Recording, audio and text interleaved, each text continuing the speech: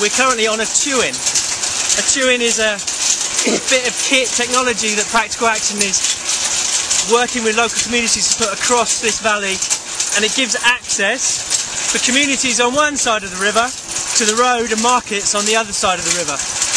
As you can see,